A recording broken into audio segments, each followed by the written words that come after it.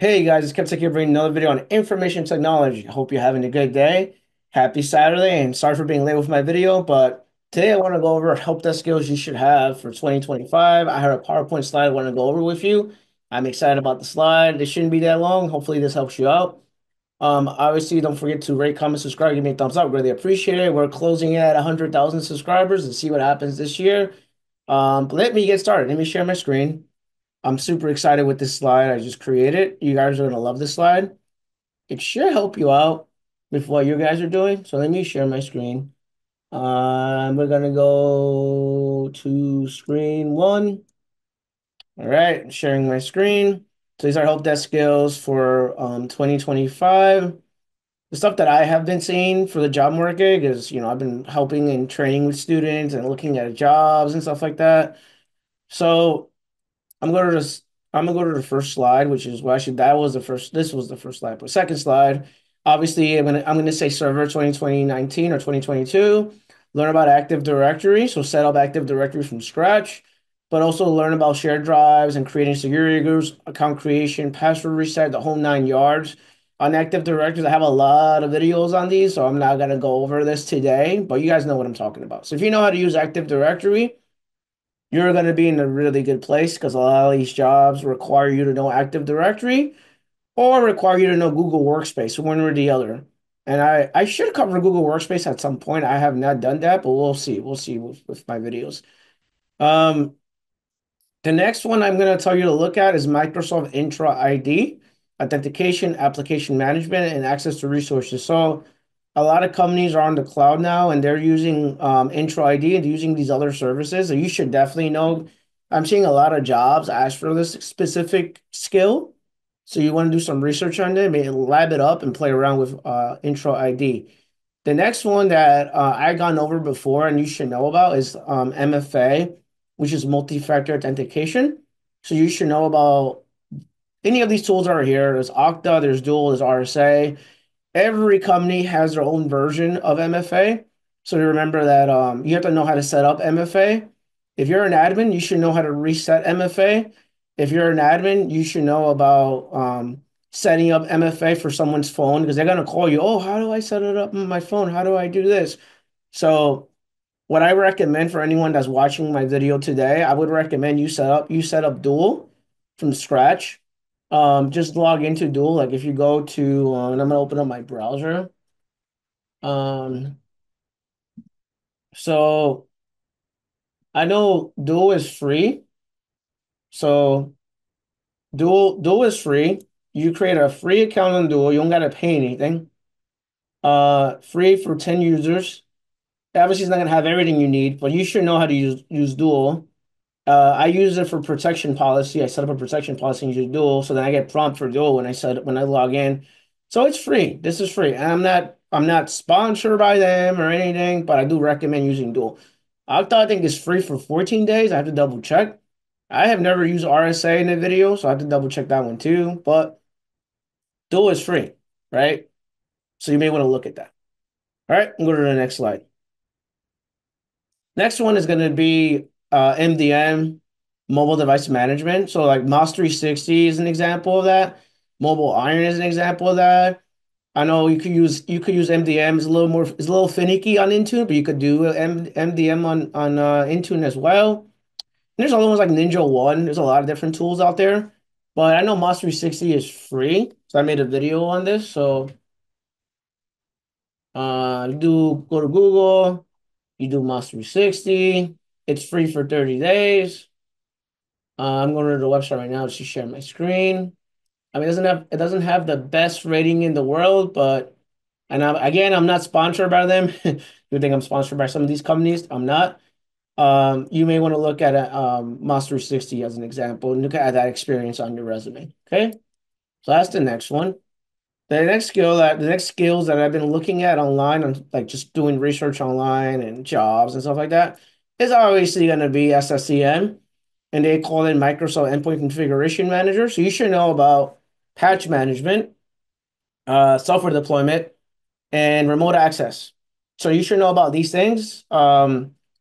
Microsoft Microsoft's training for this is you could learn you should be able to learn how to do it. I should probably make a video on how to actually set it up and do it. But looks like there's a way to to get a trial on it. So I'm gonna see if make a video on it. But I'm looking at the website right now. There's documentation for training and stuff like that. So let me see if this is actual training. Okay. Because sometimes Microsoft's articles like super old and it's outdated. So this training here on ports. So well, I'm gonna say look at Microsoft, look at their website and see if they have anything for this. I would download it because they do have a free trial, it seems. So I'll double check this and see. Maybe I'll make a video on this. We'll see. So that's the next one you should look at if you're applying for jobs in IT support or help desk. I would recommend that. The next one, which is super duper common, um, is learning how to use a ticketing system. So obviously, Salesforce has a ticketing system.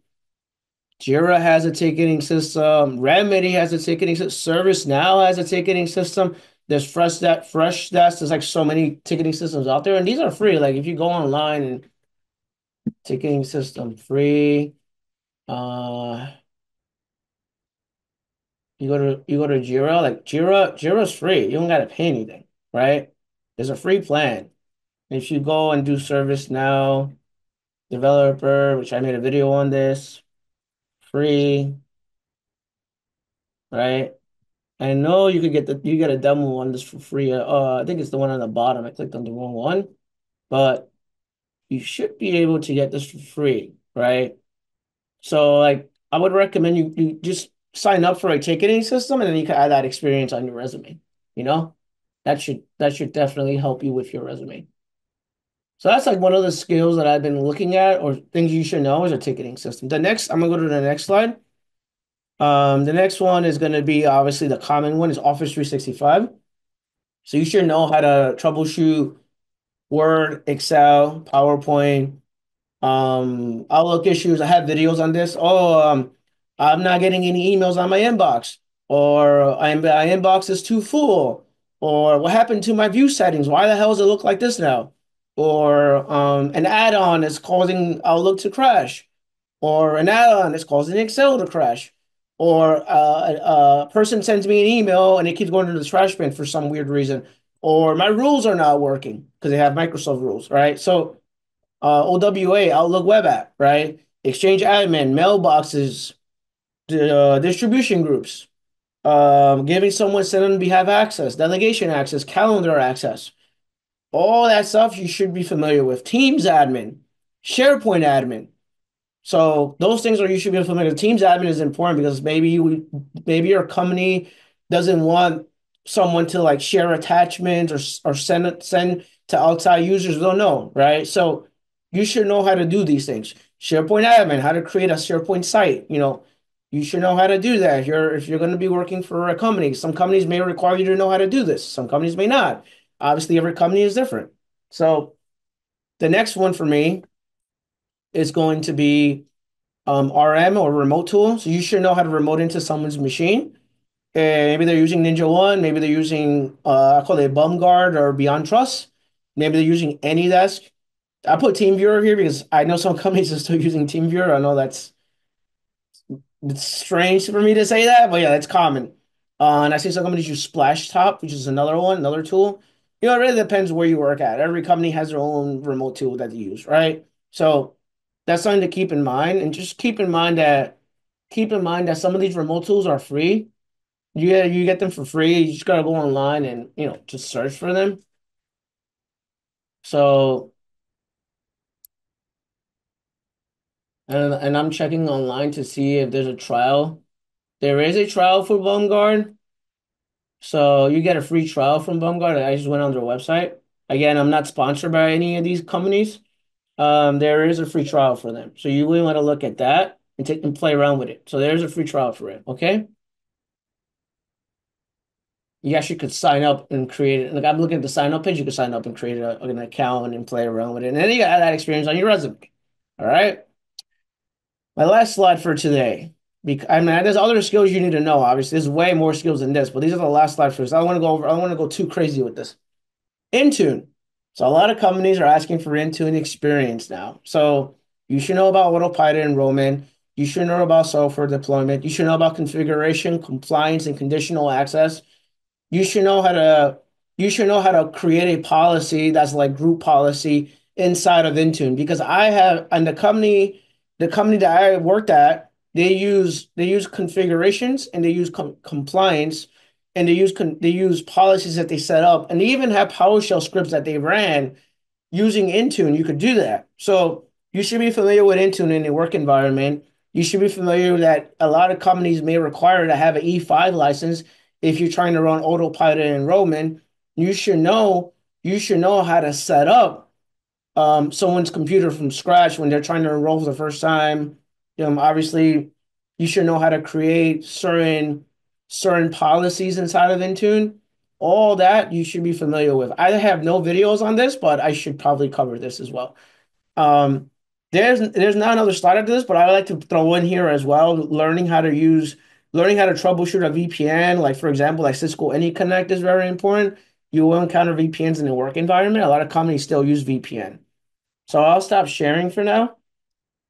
So yeah, that's it for me. Hopefully this video helps you out for 2025. I just want to share my screen and go over these things because if you're brand new to IT, you're probably, where should I start? Where should I go? What should I learn? These are some things that you should be learning and focusing on for 2025. I definitely recommend you look at these things. Obviously, there's more than this, but like this is just to give you like a good start of where to start and where to go. With that being said, hopefully this helps you out and have a wonderful day. Take care.